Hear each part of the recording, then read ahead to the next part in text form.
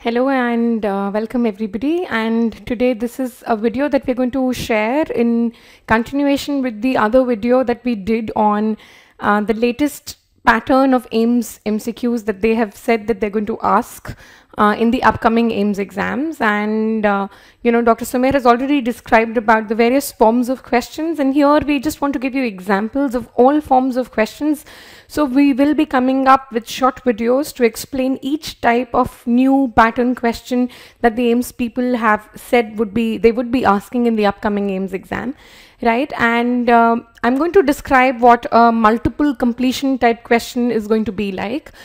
Please understand that the terminologies might be different, but they are asking you the same things, put up in a different package, right? So don't get worried about these terminologies. This is a multiple completion type question, right? And for example, this is the one example that we've framed for you. So the question says, raised serum levels of FSH are found in, and you would be given 4 choices with the question, and based on the choices you are given a key as well to answer, right? So the key would go like this.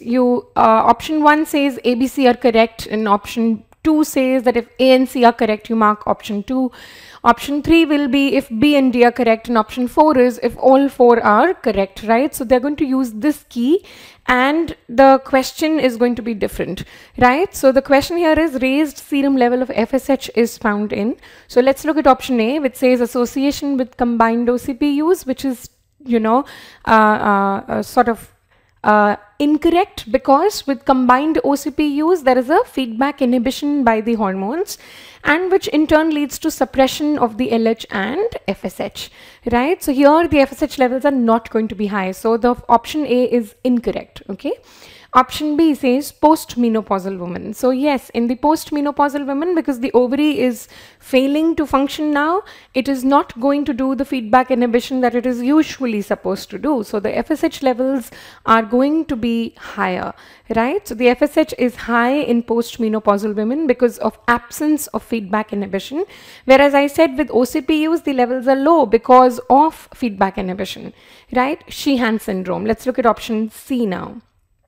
So option C says Sheehan's, where we know it is, a pituitary infarction that's going to happen, and it is typically seen in women who might have undergone massive postpartum hemorrhage, right? So the blood supply to the pituitary, typically the anterior pituitary, is not maintained, and so all the hormones that are that are produced by the anterior pituitary are going to be absent or low, right? So the FSH levels are going to be low in Sheehan syndrome and not going to be high. So C is again incorrect, right? Let's talk about Turner's syndrome. Turner's is the most common cause of gonadal dysgenesis, right? And we all know that in Turner's there are going to be streak ovaries, which means the ovaries are again not producing the hormones that they are normally supposed to produce, and therefore the feedback inhibition is going to be absent, right? So the FSH levels are going to be high. That is why we say Turner's is an example of hypergonadotropic hypogonadism.